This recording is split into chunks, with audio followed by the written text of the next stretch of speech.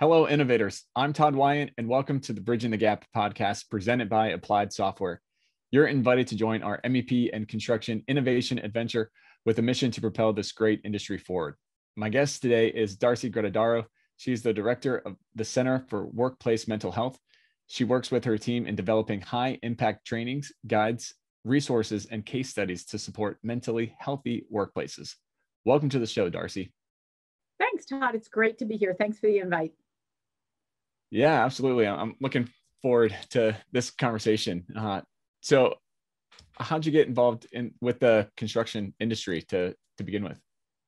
Well, I took a look at the CDC data that is put out around high incidence of suicide, and I saw that the construction industry had one of the highest. And that led me to connect with Cal Bayer, who I know has been a great leading voice in the construction industry around mental health. And he and I just really hit it off and saw a huge opportunity to really address mental health well-being, raising awareness, and addressing stigma within the industry. Yeah. So May is National Mental Health Awareness Month.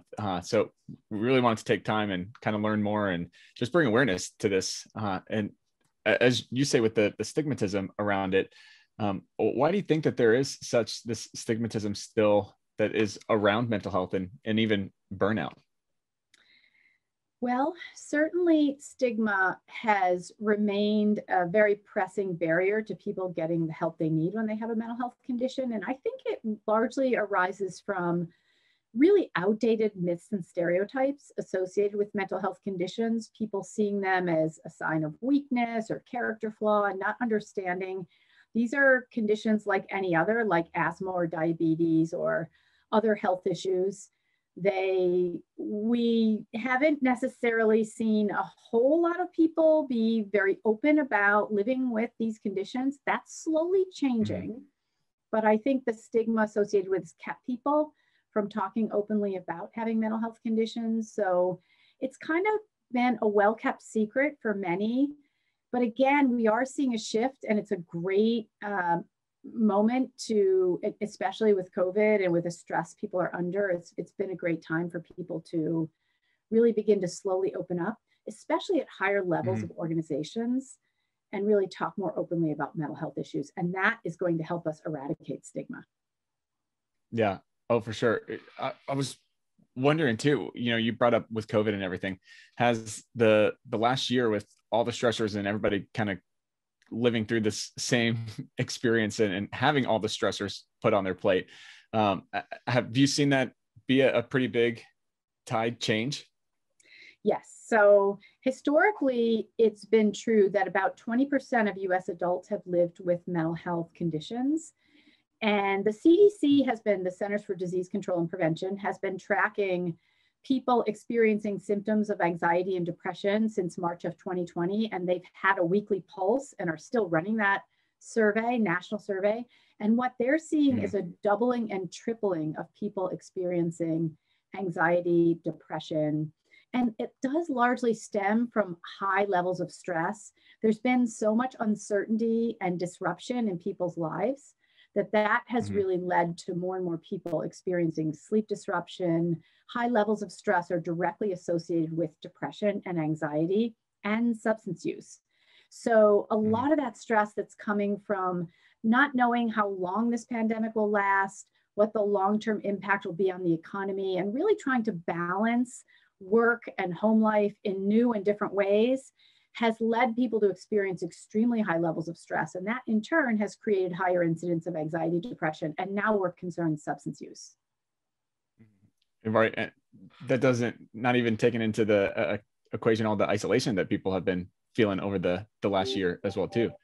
Yes. So loneliness and isolation are major concerns. And there have been studies showing loneliness is at a much higher level as a result of the pandemic. So this is a very important issue when it comes to employers and really checking in with employees who may be living alone. But it's not just living alone. People can be very lonely even in a household with others, especially those that are used to having the kind of social connection we had to give up. And it's true for people who are sitting, working remotely, and all day kind of on these Zoom meetings. It can feel very lonely and isolating to not have that human to human contact. Mm-hmm. Yeah, so that brings up an interesting question there with the Zoom fatigue and everything, which I can sympathize with. That's a real thing. I feel like I am way more wiped out after a day of Zoom meetings than I would have been with in-person meetings. What's the kind of the science behind that, of that, the real Zoom fatigue feeling of it? That's a great question. And I'm not sure we truly know what the science is. This will be a period that we study. But certainly what we do know anecdotally is that people are experiencing that kind of COVID brain fog, where they are just exhausted mentally from looking at the computer screen all day and being engaged in a way that doesn't involve in person. There's real concern people may have to kind of calibrate on their social skills, because we're not seeing as many people face to face in person. So there will be changes that happen when people return to a work arrangement that is on site. So that's a big question mark for many, is what is that going to look like? But there's no question there is brain fog associated with too much Zoom time. And I've been in meetings today in which organizations have said they're having Zoom-free Fridays. They are cutting meetings short that used to be an hour to 45 minutes. So there's a recognition that we need to do more to kind of ease off the whole Zoom meeting all day long phenomenon. Yeah. Well, good. That's a good change. Exactly. So bring it back to something that you said at the beginning, with that construction is one of the most at-risk industries for depression, burnout, and even suicide. Well, what do you think are some of the factors that we need to be aware of that makes construction so at risk for this? Yeah, I think it's a great question. So I believe part of it is that people are working very long hours. The stress is high. They may have interactions with leaders that are not always extremely positive. I think also it's really important that people find purpose and meaning in their work. Mm-hmm. In terms of addressing burnout. And I think the more that those on site who are managers and leaders can help people feel purpose and meaning in their work, they can help to avoid some of that burnout. But certainly stress can come from not feeling like you have the skills needed to do the job, not getting the kind of feedback, positive feedback you should be, people, really acknowledging your achievement and accomplishment. That can lead to burnout. Maybe having to change jobs frequently and move job sites can also lead to people feeling tremendous high levels of stress. And also, we just need to support each other. And it can really depend on whether that support exists on the work site or whether we're human beings at the end of the day. So it's really important that even in cultures that may have a tendency to be a bit more stoic, that we really recognize the importance of that human to human connection. And my sense is that's not always the case in construction. I think it is slowly changing, but that sort of tough person attitude of, suck it up, get through it, don't be a weakling. Those kinds of attitudes can really be pervasive. And it discourages people from getting help when they need it and from really confiding in each other about some of the ways in which they're challenged. And the ability to kind of openly share the challenges you're experiencing can really help you to overcome those. Mm-hmm. Yeah, that's interesting. With the mindset of the construction industry, I think you're for sure right, has long been that stoic, be tough, don't show any signs of weakness kind of attitude.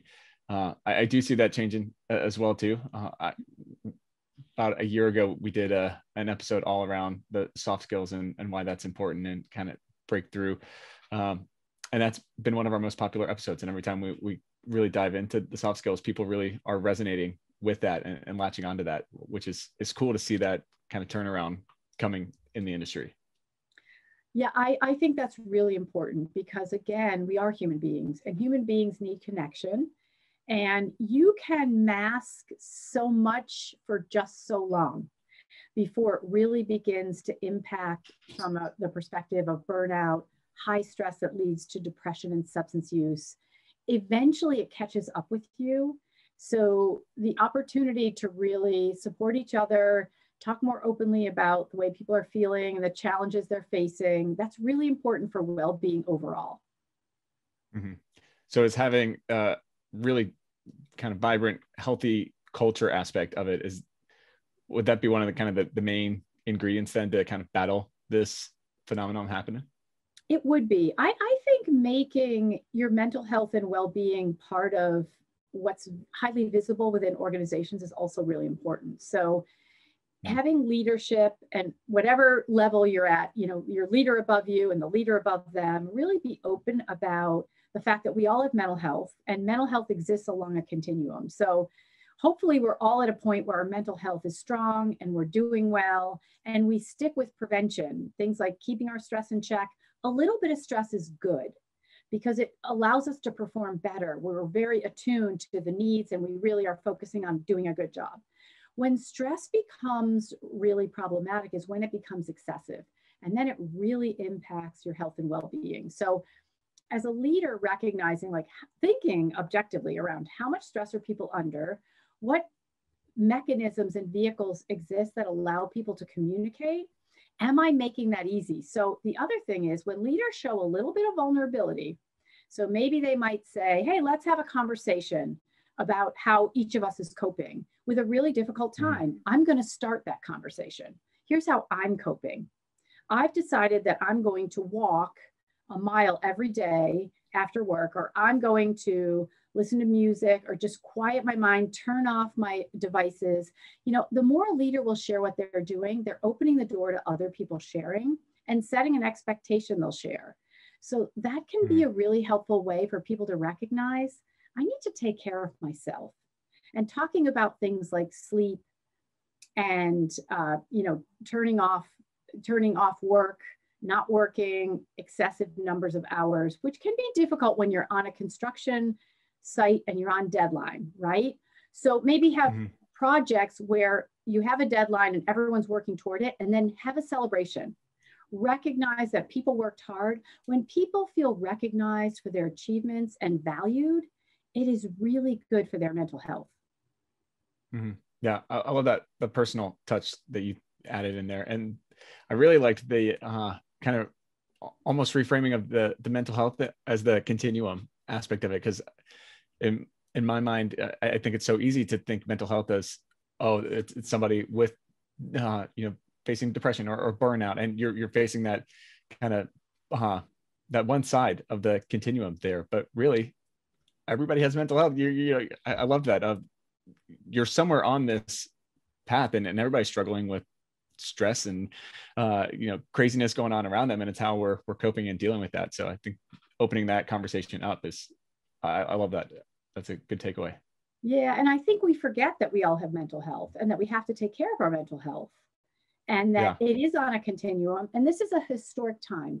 None of us have ever been through anything like this. So clearly we are stressing and straining our mental health. And so we are likely moving on that continuum a little bit more into the not quite as mentally healthy. And we constantly have to be thinking about, how do we keep ourselves kind of upstream on the prevention side with strategies that really help us stay mentally well? Because we don't want to move to the other extreme, which is now we have a diagnosable condition. And like any health condition, diagnosing and treating mental health conditions early leads to the best result. Yeah. So let's back up for a minute and really define what burnout is for people. Great question, because burnout is a major issue of concern.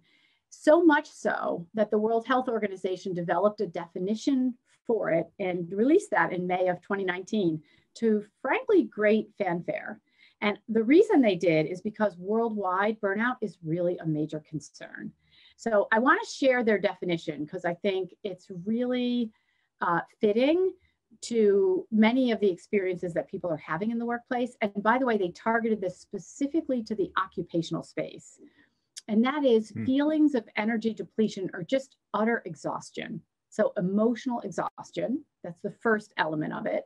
The second is increased mental distancing or feeling really negative or cynical about one's job. So just feeling like, oh, this is just not where I want to be. This is just not what I want to be doing.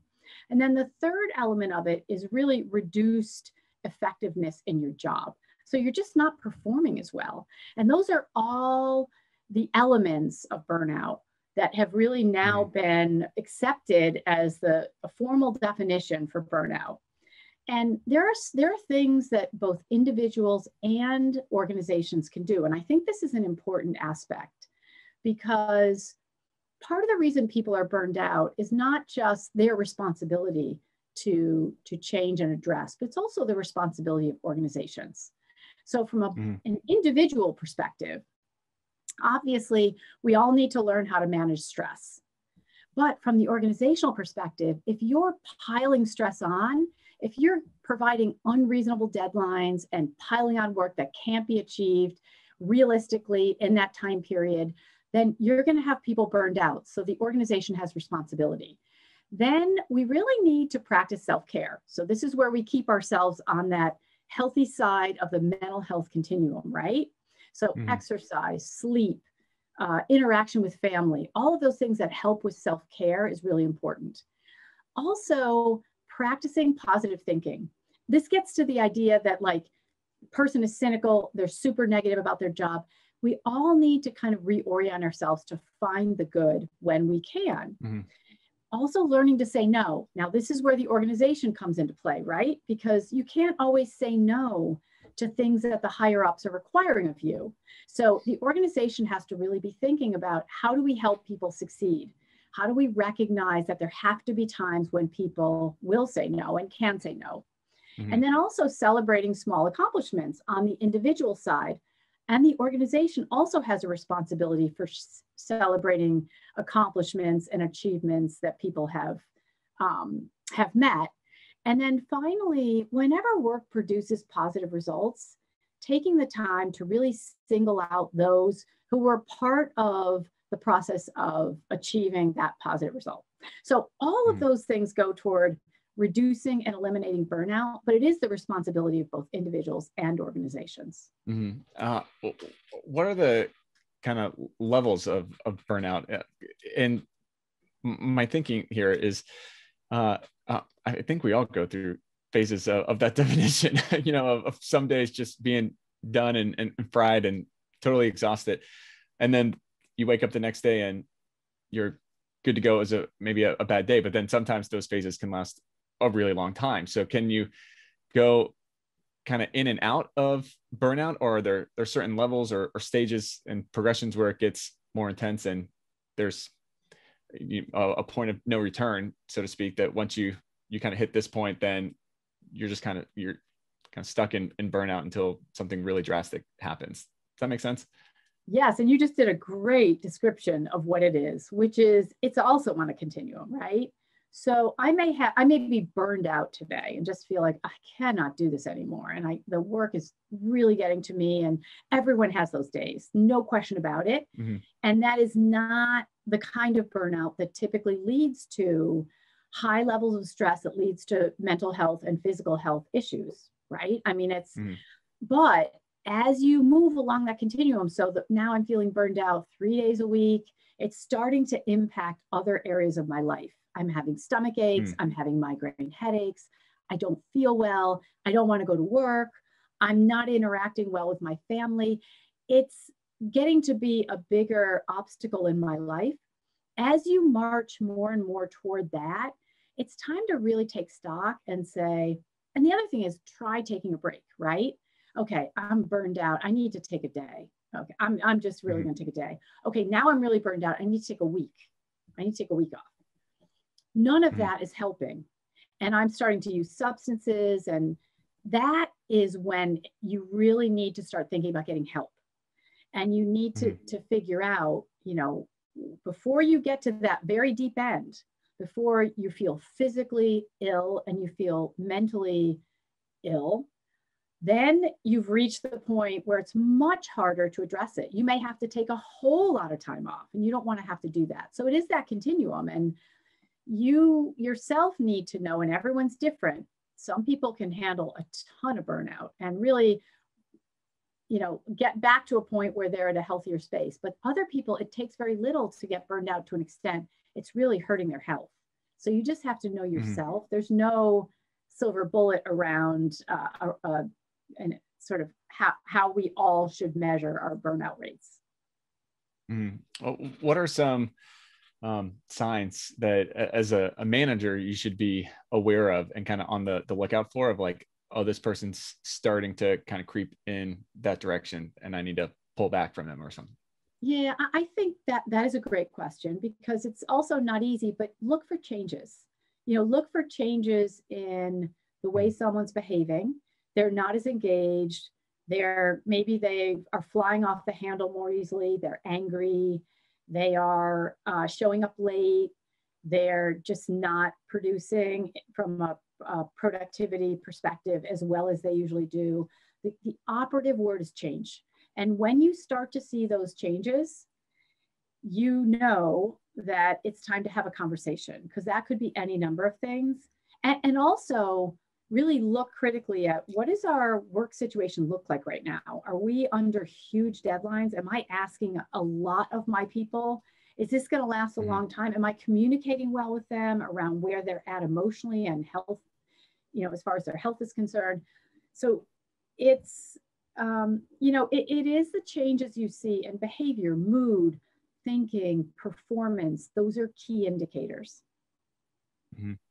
How do you go about starting that conversation around mental health or burnout with people in the workplace, especially with, going back to what we were saying earlier, that the construction industry is historically more stoic and not into the warm and fuzzies and kind of those feelings, and that may not come naturally to a lot of people in construction. How would you encourage them to kind of start that? I think that is the biggest challenge, because we've been doing this training, Notice, Talk, Act at Work. And what we're hearing a lot of is that people know how to see the changes. The hardest part is the conversation, the talk part. So what I would say is, if you're worried about someone else, it is important to start a conversation. So to use the talk approach, the best way to do it is to really, first of all, think through what you want to say to the other person. So you're sort of feeling a little bit more comfortable. Make sure you're leading from a place of care and concern. Use I statements. Things like, Darcy, I'm seeing that you don't seem like yourself. You're showing up late.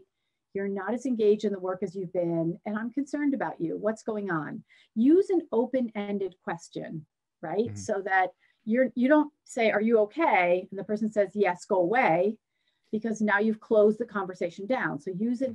And also choose a quiet, private place to have that kind of conversation. You don't have to use the mental health language.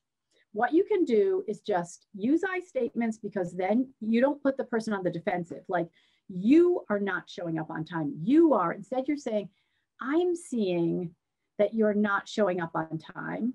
I'm seeing you not performing at a level you usually perform at. And I'm worried about you. So I want to just get a sense of what's happening. And then listen, wait, and let the other person speak. And it's very possible the other person may say, I'm fine, and give you the go away message. That's okay. Keep your eye on it and see how it's going. If you continue to be concerned, try again. You can say, hey, I'm still concerned about you. Sometimes it takes a few times. And as long as you're doing it from a place of empathy and compassion, and you're truly feeling like, and you're saying, look, I care about you as a coworker, as a person, as a friend, just keep at it and keep trying. Eventually, the person will likely open up. I will tell you that we had a virtual town hall last week called Changing the Conversation. And we had people that all have diagnoses on, talking at high professional levels. And one of our guests was the safety lead at Microsoft. And he said, I started to be very angry at work. And I started just, showing my anger toward others. And he said, my manager took me aside and said, here's what I'm seeing, and I'm concerned about you. And I really think you need to reach out to the EAP. And he said, it's the best thing I ever did. I reached out to the EAP, they connected me with counseling, and he said, I got treatment, I have 3 diagnoses, and he's performing exceptionally well now. So, acting out in anger can be a sign, but starting that conversation is really important. Mm-hmm. Yeah, I imagine too, it helps if you have already kind of established that rapport as well too. And as a manager, your employees, they already know that you kind of care and that you're in their corner and that you're with them and that you're kind of in this journey together, that it makes that conversation go easier when you are kind of daily checking in on them before you see signs of them as well too, instead of just coming up out of the blue. That is so spot on. That level of trust is key, because let's say you have a contentious relationship with a manager, or the manager hasn't necessarily been supportive with you in the past. That is probably the last person in the world you want to show any sign of vulnerability with, right? I mean, who would want to ever do that? You would be worried there'd be negative consequences because you'd feel like that person wants to get rid of me anyway. So that is very important. That word trust is everything. So Darcy, how would you define resiliency, and what would you want to tell the world about it? Great question, because resiliency is really important.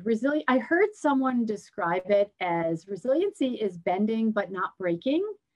So it's a great analogy, because it is this idea of our ability to respond to challenges that come our way, and to really, in responding, to bounce back from them.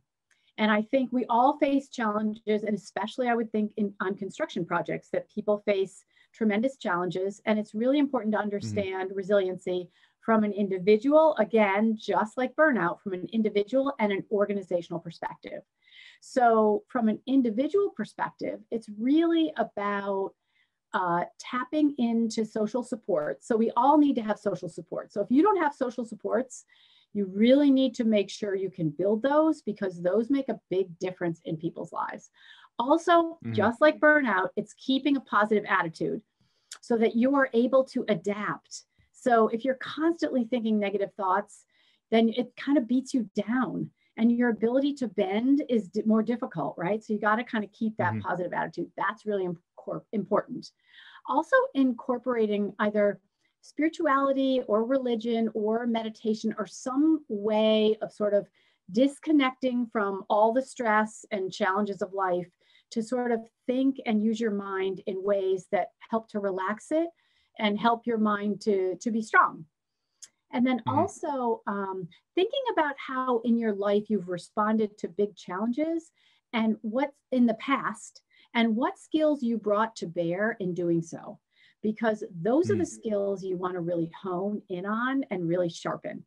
And then from an organizational perspective, the organization can really help to foster that network of connection. So the social support I talked about, create, mentoring opportunities, especially on a construction job. You might have someone brand new or someone struggling a little, partner them with a mentor to help them through even just a little bit of a rough patch.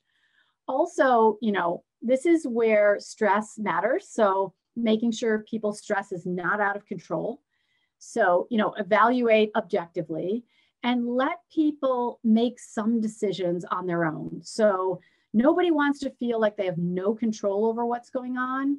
So it's really important to at least try to give people some decision making. And then again, really rewarding them for the good work they do, so they feel a sense of meaning and purpose in their work. So there's organizational resiliency and individual resiliency. And what we want is to get people to a point where they can bend and not break. Yeah, that's awesome. I love that mantra. Bend, don't break. Yeah, that's it.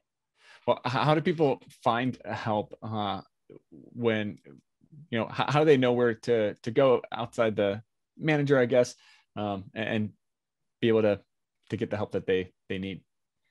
Yeah, a lot of people get help initially through the EAP. And I know the national numbers on EAP use is still very low.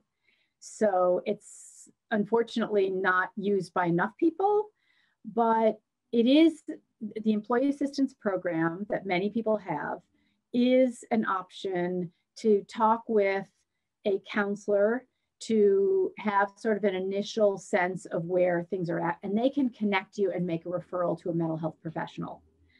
Also, talking with, if you're comfortable doing so, not everyone is, but HR often knows about the benefits that are available through the organization. I mean, many people are concerned that by doing so and talking with HR, you may put your position in jeopardy. And I understand that.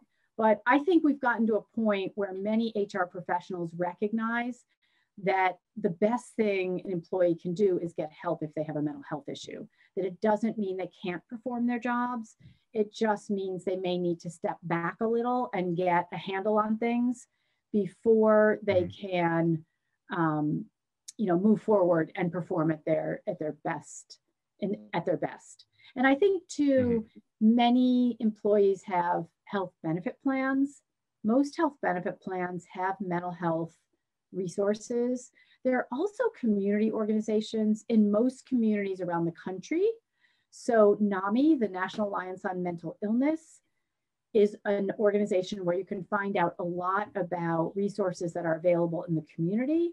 There's also Mental Health America, which is a community level organization. So, I mean, we work at the 30,000 foot level, they work on the ground, and they have offices across the country. And they can be a great resource, especially if it's not per se you, but maybe it's a child or an adolescent in your home or another family member. They can be very helpful there. Nice. Good to know. So it seems that there's kind of this thought process that people, they can't slow down. They can't admit to burnout or mental health because there's just so much pressure to stay productive. I think, especially in construction, productivity is a big driver. How would you kind of argue back that getting help is actually probably the most important productive thing that somebody can do? Well, the studies are really clear that when you have a condition like depression, it really impacts your productivity. So it impacts your productivity in missing work days, but also in what we call presenteeism, being present but not fully engaged. So people may feel like, well, I can't take time away. I'm on this schedule. I've got to get this done. We have a deadline on this build. I just can't take time away. But in reality, if they're there and they're struggling with depression, anxiety, trauma, they may feel like they are, but they are not bringing their full selves to work. So they just need to be aware that getting help doesn't mean you have to leave the workforce and you have to take, time away from the workforce. It often means you take time out for therapy. And now with this virtual world we're living in, it's easy to connect with therapy in the evening, on the weekends. Therapists are working all kinds of hours. Also, your primary care provider can provide you with treatment and help. So you don't have to go to a behavioral health specialist, but the reality is you may feel like you're being as productive as you would be not getting the treatment, but in reality, you're not. So you might as well take the time to get the help you need so you can perform at an even higher level. And I think that's where organizations that really focus on making it psychologically safe for people to get the help they need are seeing high returns because they recognize that when people get help, they're more productive and the bottom line improves. So, Darcy, how would you encourage the industry to bring more attention to mental health in construction with outreach and support? Yeah, I think, I know there have been toolbox talks, which are really important. We are in the midst, we just did, I think I may have mentioned to you, we did a national survey of the construction industry, and we will be putting out the results in the next month that shows there's a lot of opportunity to do more. So if there's an intranet, putting information about mental health on the intranet, if organizations are communicating via newsletters or other online communication methods, send just little hey, did you know that the warning signs of depression are the following? And by the way, here's how you can connect with care if you need help. Maybe putting out warning signs, putting out statistics, letting people know that this is an organization that values your mental health and well-being, and we are going to support you getting help when you need it because we recognize that's how we produce the best products. That's how we produce the best end result in the building and construction industry. I am really impressed that I think there's a growing movement within the industry to do more in raising awareness. You can bring in speakers, you can bring in people with lived experience to talk about how they've overcome conditions through treatment and through support from clinicians and others. So I think opening up this whole array of things, it's not a check the box thing. It's not like do one toolbox talk and okay, we're good. It is a steady drip of information and initiatives that show your overall commitment. Next. Yeah, I like that. Well, how do people get a hold of you and find out more information? Sure. I would encourage people to go to our website, workplacementalhealth.org. It's easy to remember. Again, workplacementalhealth.org. And they can certainly email me. My email address is dgruttadaro, Gruttadaro, @psych.org. And again, as I mentioned, we will be putting out a survey report on mental health within the construction industry. And we will be building tools that people identified as important to them based on the survey in the future. So please do visit us, and we hopefully will be putting lots more high impact tools out for the construction industry. Awesome. Sounds good. And we can link over to that website as well too in the show notes for people. Great. So last question that I ask all my guests, this podcast is, we really like to put the spotlight on construction innovation. So with that in mind, what does innovation mean to you? So I would say innovation means continually finding ways to do what we do better and to measure our results in a way that shows what we've done works. Nice. I like it. Well, Darcy, thanks so much for coming on and talking about this really important topic. I really appreciated all your insights. Thanks, Todd. And you're doing great work to raise awareness. So I really appreciate the great work you do.